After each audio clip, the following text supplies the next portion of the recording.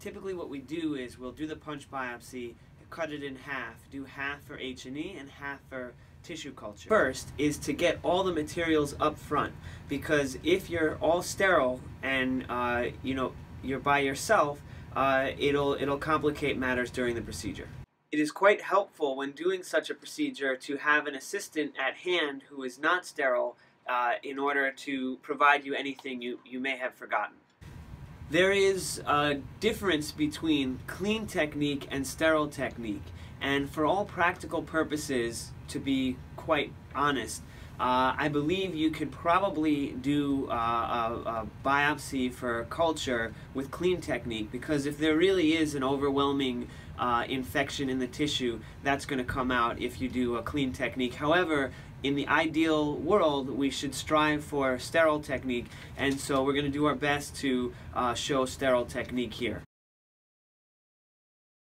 You want to make sure you have all the material before starting. Identify the lesion of the patient and numb the patient. That need not be sterile. One can clean the area with iodine, and since iodine needs a few minutes to dry to be effective for sterilization anyway, that's a good opportunity to clean the patient and then set up your procedure.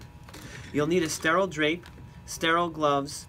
I'm presuming that we're going to do a punch biopsy with either a 4, 5, or 6 millimeter punch, depending on your needs, and then stitch the hole. So you'll need the stuff to stitch the hole. You're going to put half the biopsy in an H&E bottle, half the biopsy in a urine cup. That urine cup will contain a small piece of sterile gauze and non-bacteriostatic saline. You're going to cut the specimen on the paper of the suture backing with a 15 blade, and we'll go over that technique. This will be the syringe to draw up the water. So first we start with the sterile drape, and this is actually a little tricky. There is a white side and a blue side to this. For all intents and purposes, since this is already sterile in there, I don't think it matters which side is up, but convention usually has the blue side up. You have like a 1-inch rim here where it's sterile, where you're allowed to touch it. The idea here is to grab it by a corner. And then unfold it. Now, sometimes you unfold it and like something touches the table. You can either call it clean technique and continue if your resources are scarce, or you get a new drape. This one, I guess you just have to toss somewhere. You should have a garbage nearby. And you try to grab it from the underside, handle it from the underside as much as possible. And then drape it on. And then, since this is kind of unstable, I'm a fan of tucking it in. So at least and maybe it's excessive to tuck both sides in, but there you go. Normally, we'd start, before you even set anything up, you can numb the patient. So if this is like the target area somewhere here, I have regular gloves, not non-sterile. It's just clean. You clean with alcohol. You do the numbing, whatever, then we should clean this area and make it sterile. After we numb the area, what we can do is, again, with just a clean technique here, you start in the center, and you go around, and you would do this maybe twice. You can do that with another one of these if you have it, or just let it dry for 5 minutes. Again, there's a debate whether you do clean versus sterile or some hybrid. In the true sense of in the spirit of the video, though, we should ideally have a fenestrated drape on the area that we're doing. So again, and this touched, but fine.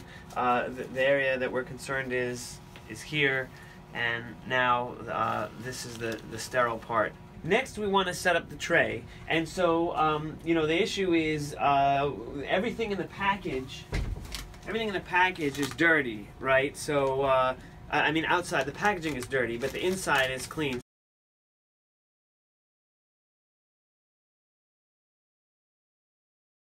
So what you want to try to do is set everything up kind of in an organized way on the tray by peeling open the package and letting it gently fall on the tray. So we have the forceps, we have the scissors, we have the needle driver, and be careful not to rush. You don't want your hand to touch that. That's bad. So you have the needle driver, 15 blade that you're going to use to cut the specimen. You have a gauze that you're going to need to blot, perhaps. So you put the sutures in there. Your choice of what suture to use. We had 3/0 nylon available. And of course your punch instrument. Now we're ready to put on our sterile gloves. So I take off these guys and sterile gloves, and this is more of just a straight up surgery than anything else, but basic form, and I hope I get this right for everyone, please don't hate me on YouTube, is you hold it from the inside, you put the gloves on from the inside, okay, now you grab it from the outside because the outside is sterile and this hand is sterile, so I do that and I wiggle my hand in there. You have to have the appropriately sized glove. You do your best to get the thing on, okay, and now we're good. Actually do the procedure. So we had numbed the patient. I do with my biopsy, I'm going to just kind of rush through this. So we biopsy, the guy's bleeding, I'm so sorry, maybe I'm going to have to blot, fine,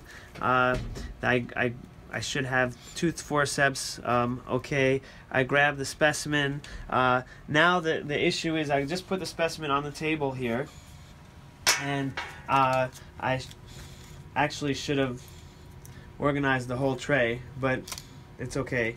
So I have my paper backing here for the specimen, but I tend to the patient first.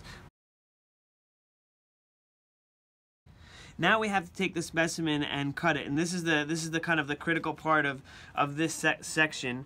I support it on the sides of the specimen with the forceps. I notice that this is the epidermis and this is the subcutis. There's a little yellow there, and I want to maintain orientation. So I take this 15 blade and I press it exactly down in the middle. And I make sure that I'm cutting the paper. I can even rock it back and forth a little bit. Now I move my forceps to the top of the epidermis, like so. Now I can drag the blade through the paper without letting the specimen roll through, because the two arms of the forceps are blocking the tissue from rolling. And now they should just be separate.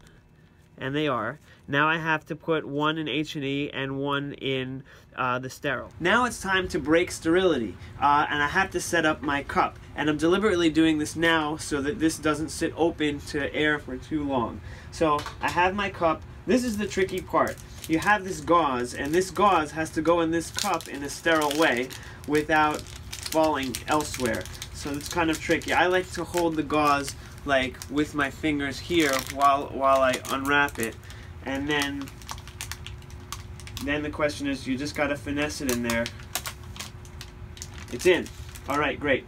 Next, here's your syringe, here's your needle, and the needle is sterile, okay? And so I want to use the needle now to position the gauze in there, okay? And now I can drop my 10 cc's worth, which is, if you have a 10 cc syringe, it's better. We have a 3 cc syringe, but you get the idea. You know, put some in here and squirt it in there and wet the gauze, and there should be 10 cc's worth. Okay, so now that's good. Now I can take my you decide which half to choose. I'm going to choose the smaller half that's maybe not as good for H&E, and I'm going to put that to be digested in for the tissue culture. And the one that's good for H&E, and now we're not sterile, so it doesn't matter, I put in the specimen bottle. Of course, you have to label the bottles with the stickers, and then you close the bottle. And after that, it's just a matter of cleaning up.